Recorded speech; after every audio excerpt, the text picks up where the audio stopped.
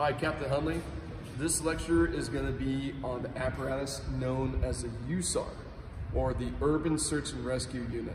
Okay, the USAR is a large apparatus that carries tons of huge pieces of equipment and hand tools for large incidents. Type of incidents this would go on would be earthquakes, tornadoes, natural disasters. We also go on collapses.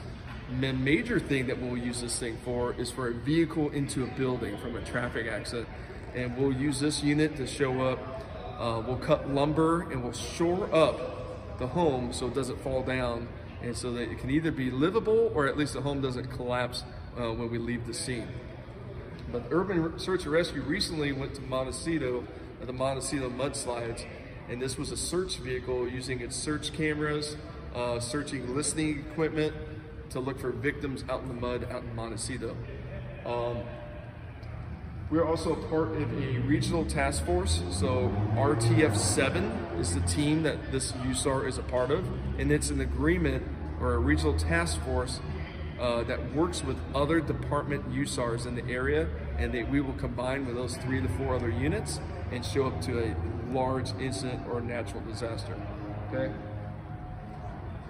So the inside of this vehicle, inside cab area is more of a command type area. So when we take this USAR on an incident, this is going to be our command center for that prolonged natural disaster incident that we're on. Okay, and then there are tons and tons of tools on. Got all the compartments open. This area right here, this is our confined space equipment. Confined space is a term for small.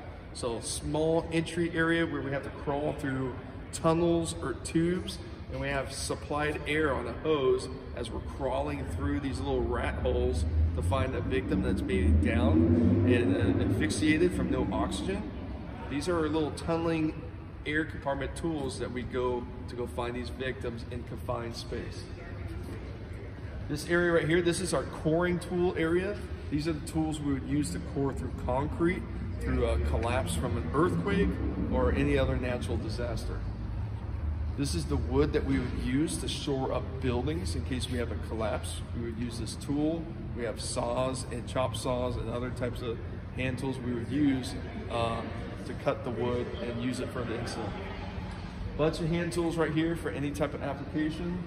We have some shoring devices here and also some shoring devices here. We would use these shoring devices for a trench rescue. Let's say someone fell into a large trench at a construction site.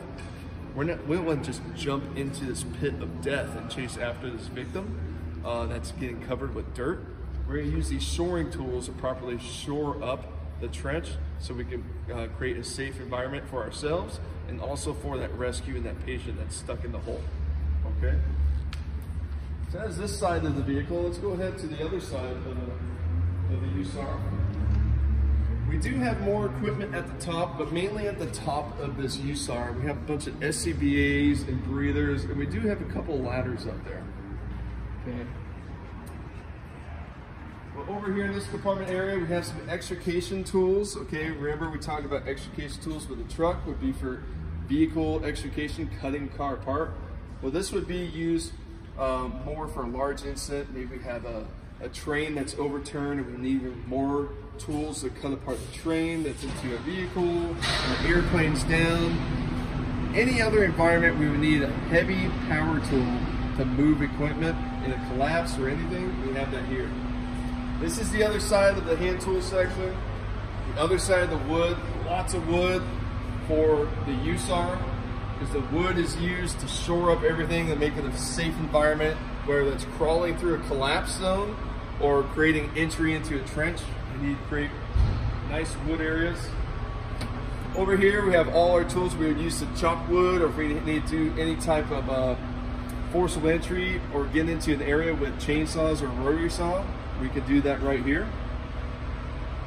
And then also on this side is the other side of our communication zone for confined space or anything that's in a tunnel where we need to communicate long distances with a cord that's always direct communications with each other.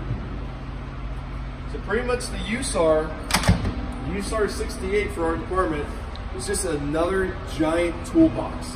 And this is a type of apparatus that is used widely across the state of California and several other agencies across the world. I hope you enjoyed this video. If you have any more questions about the USAR apparatus, please contact me or leave a message down below. Thank you.